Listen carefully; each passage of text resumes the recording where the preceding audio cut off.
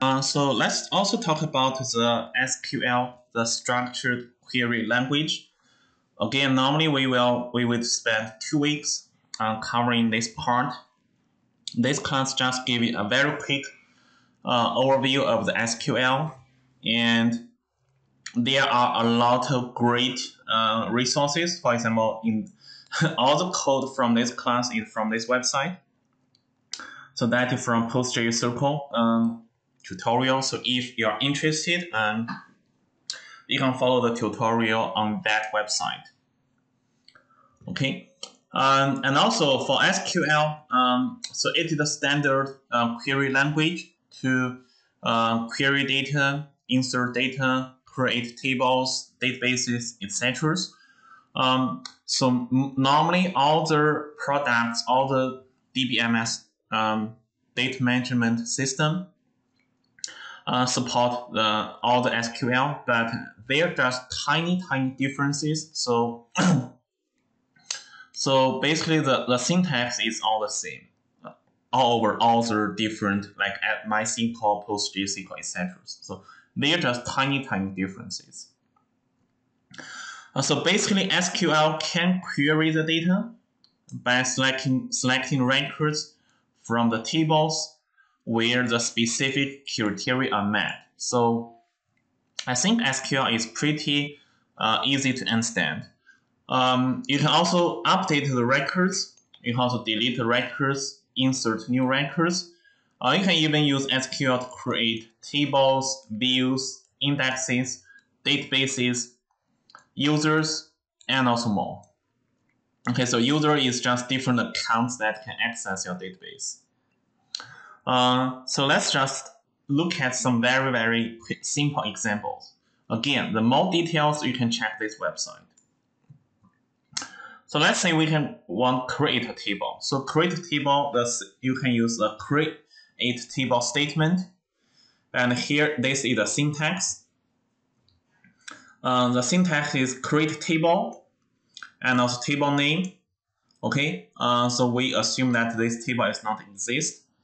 And we have the parentheses. Okay, after the parentheses, we have tell the column name, the data type of that column, and also depending on the type, you have to provide the length. So if that is a integer, you don't need to provide length. However, if that is a character, you do need to provide that what the length for that character. And do you have any constraint for that column? So for example, does not allow the non-values, etc. And you have defined all the columns that in your table. And finally, do you have other constraints for that entire table? So for example, the indexes, primary keys, etc. And finally, you need to use a semicolon to indicate, okay, so that is one single statement. So here, this is one example. So here we create a table. We call it student.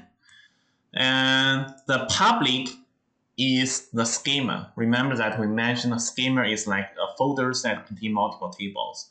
So we put this student table in this public schema, and we use dot to represent the relationship, so that it's student within this public schema. Okay, and parentheses.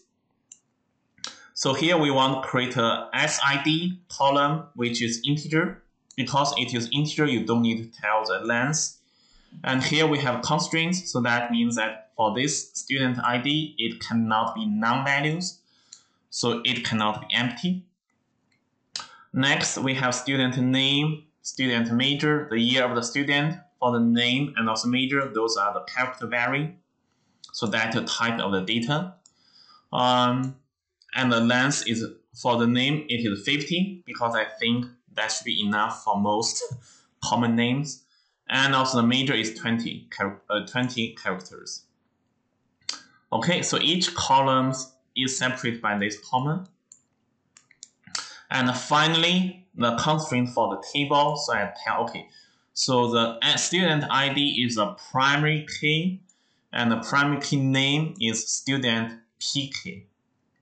Okay, and because this is a single statement, so I do not need this semicolon, so that is fine.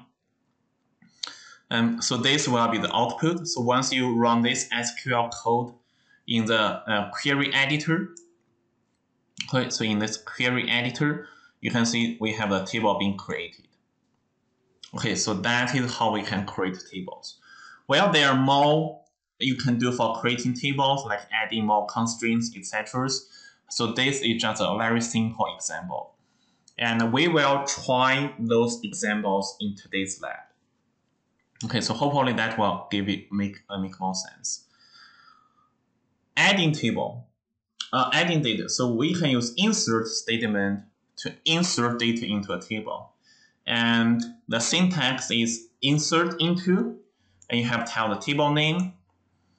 And within that table, you have to tell, okay, so which column do you want to insert values?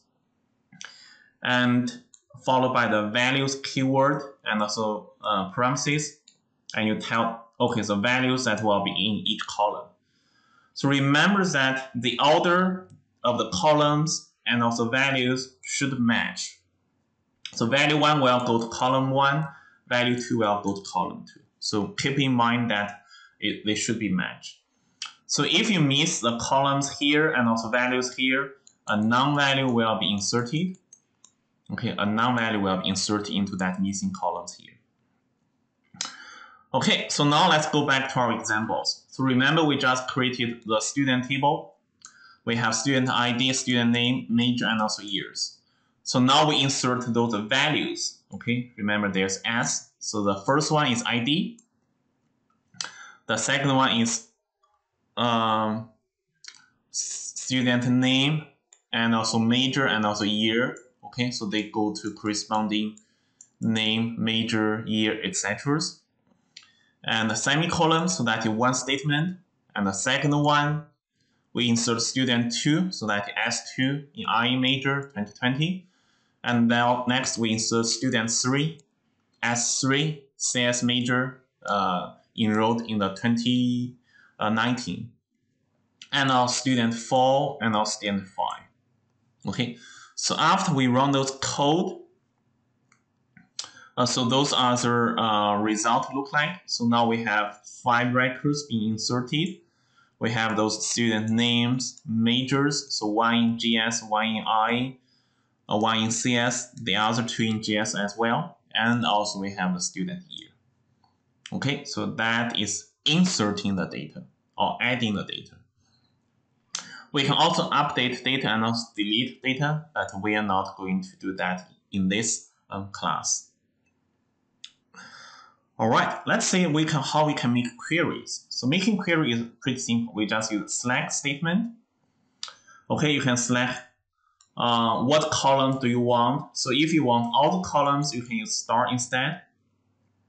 If you want specific columns, you can just tell which columns you are looking for and from which table. Okay, so here this is one example. So once we inserted the data, we say, okay, select everything from, again, schema.table, public.student, so that is for table name. So it will return all the records in that table. Okay. We also have order by statement to sort the result. So the syntax is that after you select the columns from the tables, you can order by specific columns, and you can choose either descending or ascending the order. So this is one example. So here we see we just in this case we just want the student name and also year the student enrolled from the student table, and we can order by the year that student being enrolled in this ascending order. So in this output, we can see we have the student names and sorted by the year that they enrolled. Okay, so that is making the queries. When we're making queries, we can also filter the data by using these where conditions. So we can filter rows based on specific conditions. So the syntax is here. So select columns from tables and followed by where. So in where, we define the conditions here.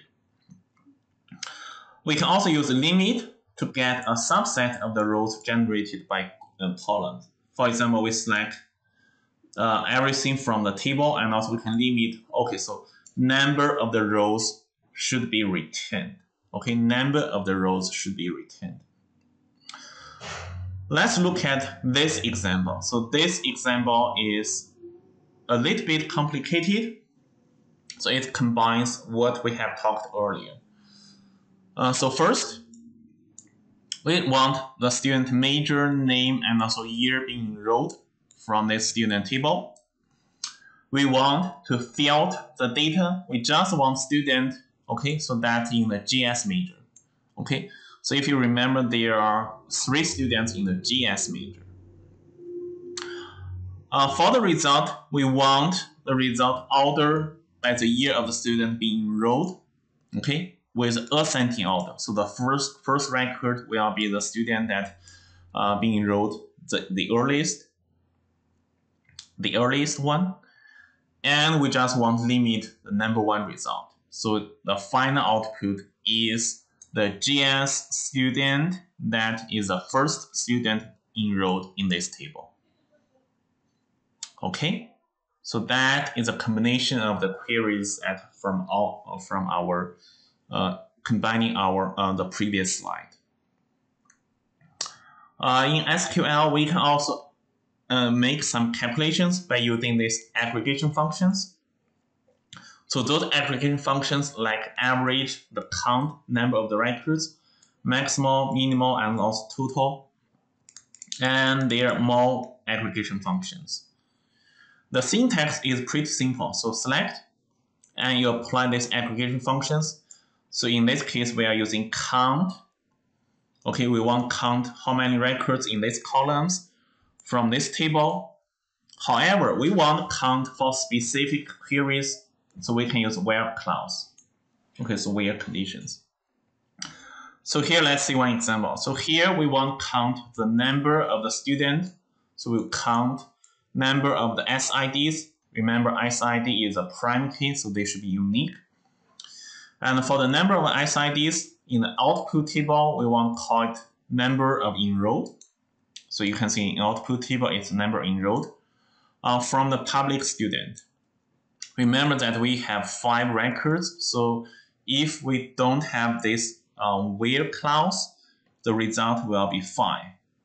However, we want to filter out the other majors. So we want to say, okay, we just want the major in GS. So now we only have 3 students because we have 3 students that majoring in GS. Okay, so that is the aggregation functions. We can also group the data, so that is very useful sometimes. So group means that we can divide the rows into groups, and then we can apply those aggregation functions on each group item, on each. So the syntax here, for example, we can select columns, and also we can apply aggregation functions on the same column on the different columns from the table, and also group by the column that you want aggregated by. Okay. So here, for example, we want to see the number of students that group by the major. So we select the student major, and we also use the aggregation function count SID, and the count SID will be reported in this enroll number from the student table, and this time we say group by student major. In this case, each major we will count the number of records. So the final output will be that, okay, in GS we have 3, in CS we have 1, in IE we have 1. Okay, so that is grouping the data.